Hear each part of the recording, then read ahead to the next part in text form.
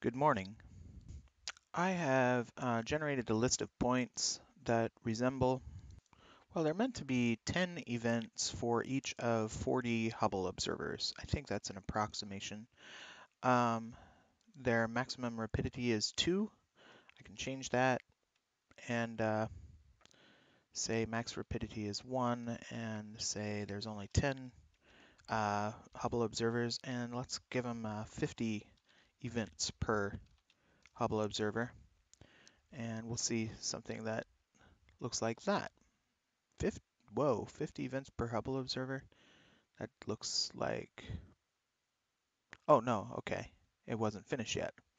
All right, and then what happened here, some kind of parameter change I need to make right here. Instead of -2, I need to make that negative max rapidity so that there we go. Now it's nice and symmetrical. And I think I want just twice that many observers. So instead of 10 Hubble observers, I'll go with 20. Is that really 10? 1, 2, 3, 4, 5, 6, 7, 8, 9, 10, 11, 12. I've got 12 there. That's interesting. It's not symmetrical very much, is it?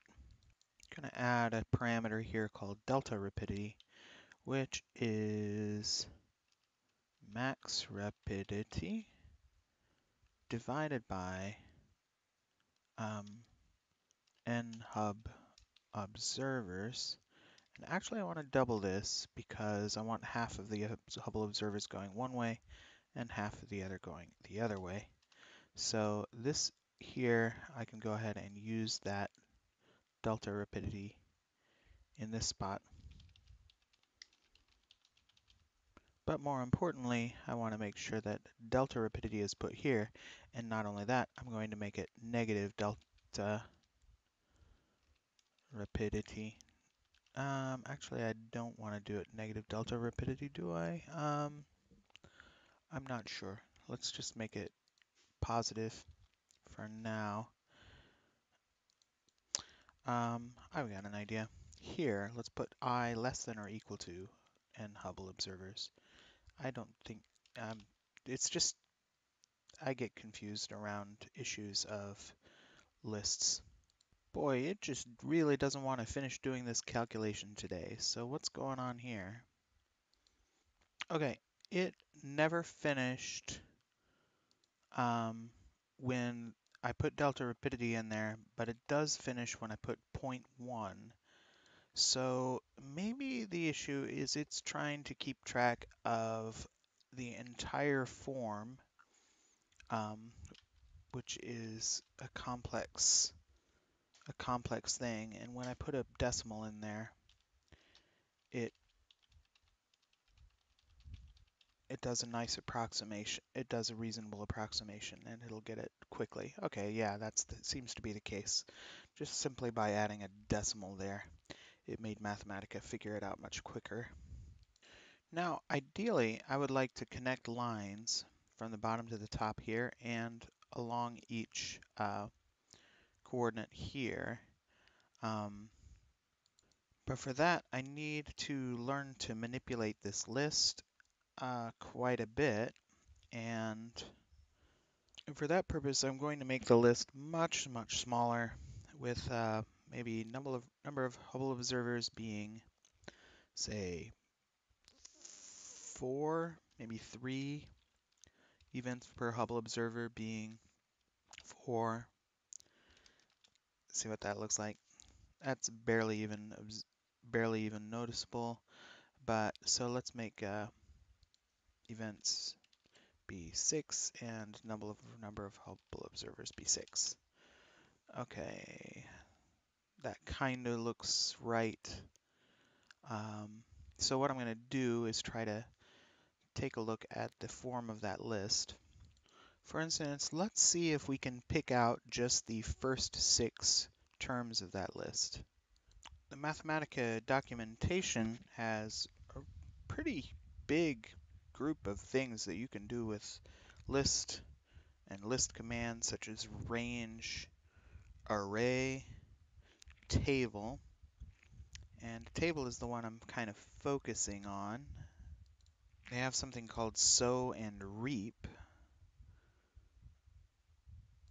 Got a function called random choice, which I guess grabs something, a random choice out of a list.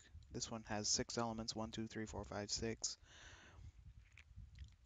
Apply makes the elements of a list the arguments of a function. So if I did apply f, the function f to 1, 2, and 3, it would return what? Well, f had better be a function of 3 different variables there, I guess. But if you have a nested list, you can actually get it to do f of the first thing, then followed by f of the second thing, followed by f of the third thing, and then what in the world? So this is applying at level 1. So we would be applying that function to the list at that level. That could be very useful for what I'm trying to do. So apply makes the elements of a list this way, and then we use this level, applying the nested list at level 1. I'm thinking it might be a situation where I might have a line with a set of points, comma, line with another set of points, and I might want to apply the Lorentz transform to all the points in both graphics primitives. Could I apply it at level 1? I don't know. Might be something to try, but right now I'd rather have something a little more clear. Map applies function to the elements of a list, and this is more what I was expecting when I saw that first notation. Map f with 1, 2, 3, and 4, it'll go f of 1, f of 2, f of 3, f of 4. This might be more useful than apply. For a nested list, map can apply f at any level or multiple levels. So here we've got f with 1, 2, 3, 4, 5, 6, and it's applied at level 2. And we see it is f of 1, f of 2, f of 3, f of 4, f of 5, f of 6. But if it's applied 2 without the brackets, whoa, f, whoa, it's applied at, they're applying f of 1, f of 2, and then f of 1, comma, f of 2. What, that could not possibly be of any use, could it? Because if f is a function of one variable, then why would you want to apply f of 2 variables? Oh no, it's f of parentheses, f of 1, f. Oh, that's so weird. Here's a do, and do works with a list by just taking the entire list and plugging it into I, and then doing whatever it says to do. Print 1, comma, log 2 of 1 is 2 to the 0 power is 1, and 2 to the first power is 2, 4, 2 to the second power is 4, and 8, 2 to the third power is 8. Table log 2I, comma, I list. So here we're not printing two things, we're just printing those 0, 1, 2, 3. Sum k list. So we're just changed it from an I to a k because that's a dummy variable. And it's taking the sum of 1 plus 2 plus 4 plus 8. Part can be used to get elements of a list. List part 3 is 4. You get multiple parts by specifying a list of parts. List 1, comma, -1. That is getting really close to what we want using span. 1, semicolon, semicolon, -1. Why -1?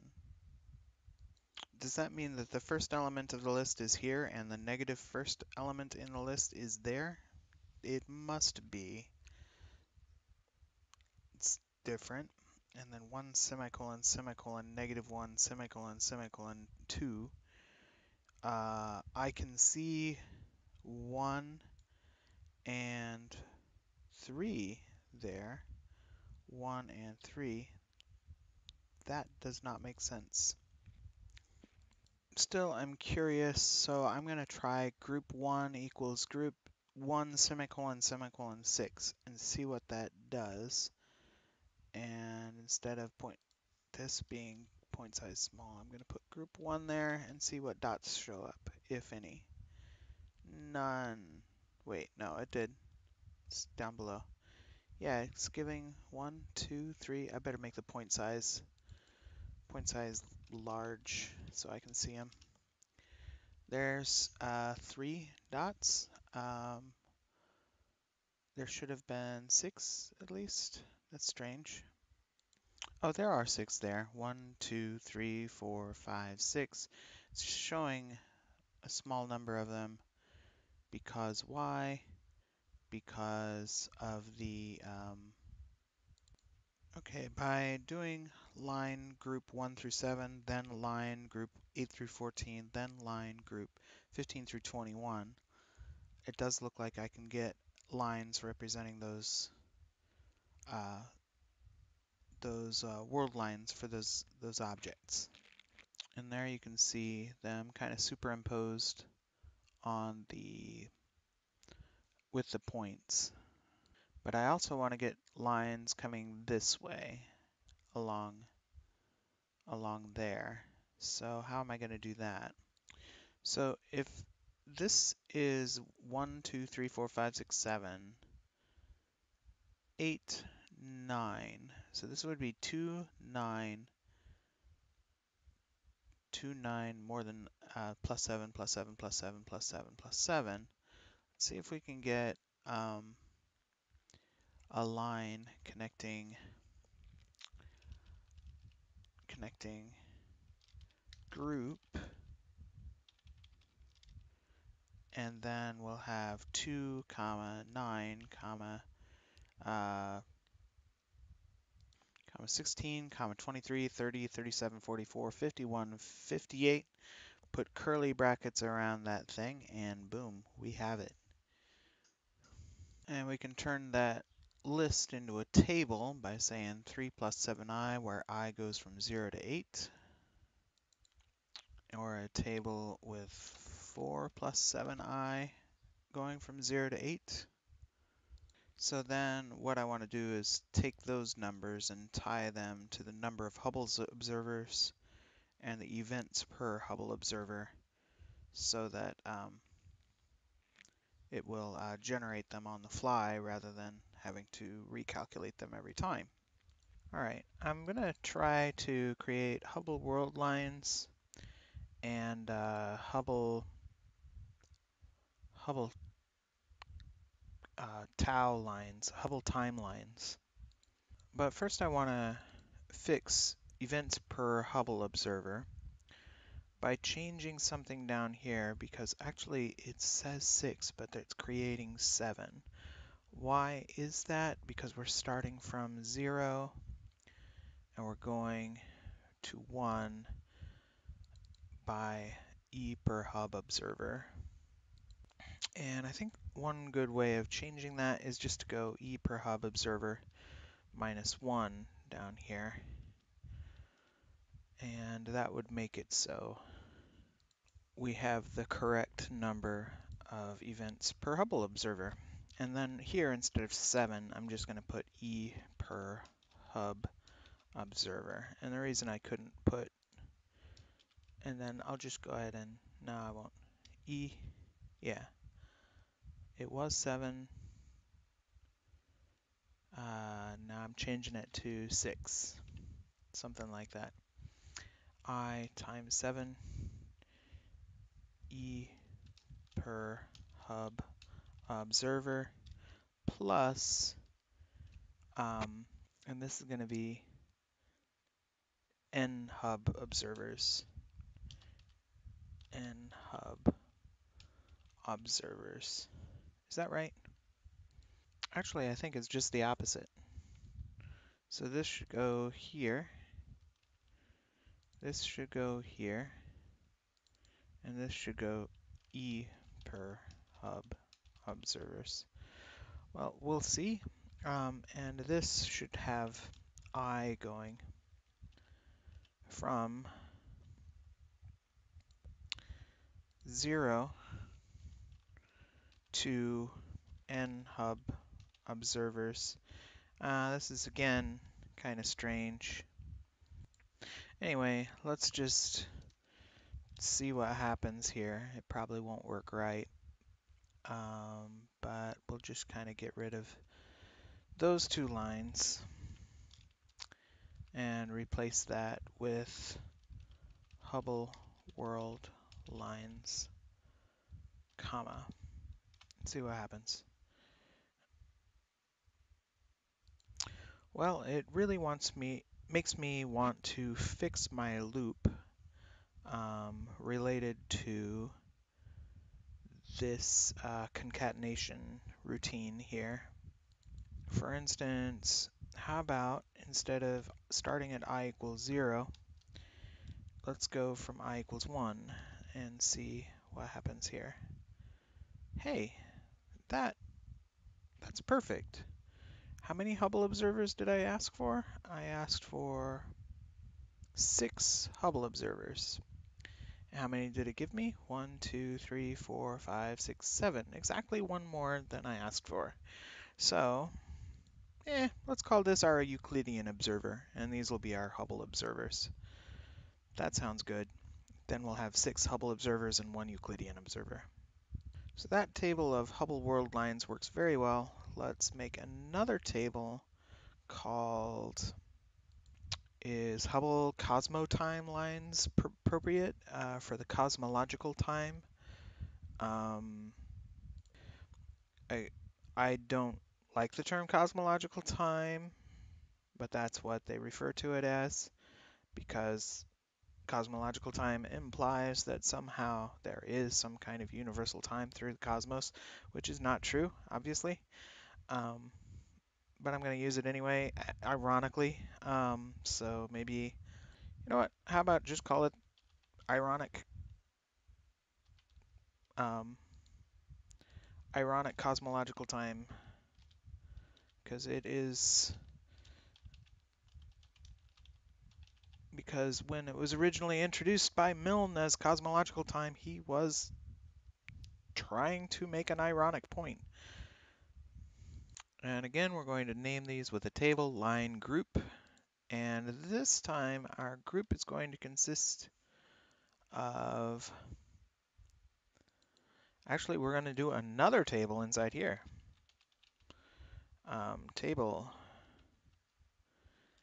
And in this table, we're going to go 1 plus events per Hubble observer times I with I going from 0 to n hub observers.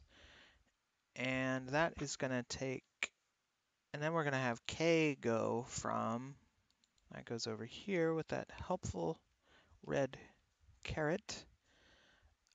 We're going to have k go from 0 to events per Hubble. Let's make it go from 1 to e per hub observer. Do we really have 6? 1, 2, 3, 4, 5, 6. Yeah, so then I want that to go from 1 to e per hub observer. And then I'll take that ironic Cosmo timelines and put that here next to Hubble world lines and see what happens. Dun dun dun, moment of truth, nothing. Okay, bad sign. But it's just because of a missing comma, maybe. Moment of truth, aha, look at that, lovely. Let's see how it smooths up when we increase these numbers. Okay, I'm going to change this to number of Hubble observers 15, no, 16, and events per Hubble observer 12, and see what that looks like. Oh, bad stuff happened. Wow. No, nothing super bad happened. Just some strange things happened along these axes. That's strange. It says I cannot take positions 209 through 220 in this list. Why? Well, that's strange. It's creating a nice smooth graph, but some of the coordinates are just not being mapped by the which part is it? It's the Hubble world lines list. The doesn't look like the ironic Cosmo timelines are having any issues at all. Now the reason that I'm calling this ironic cosmological time is because none of these particle observers are going to think that the cos that the cosmos has an age. This is not the age of the cosmos. This line does not represent a common age to the cosmos. It represents the fact that all of those particles reach a certain age at different times. So that's why I call it an ironic cosmological time rather than cosmological time. Because as long as we have these particles all moving in different directions, then they can't share a common cosmological time. They are almost by definition not sharing a common cosmological time because of the special relativity at play and the Lorentz transformations and the relativity of simultaneity. All right, I've made some good progress this video, so thanks for watching, and I will see you in the next video. I'm just going to say ta ta ta ta.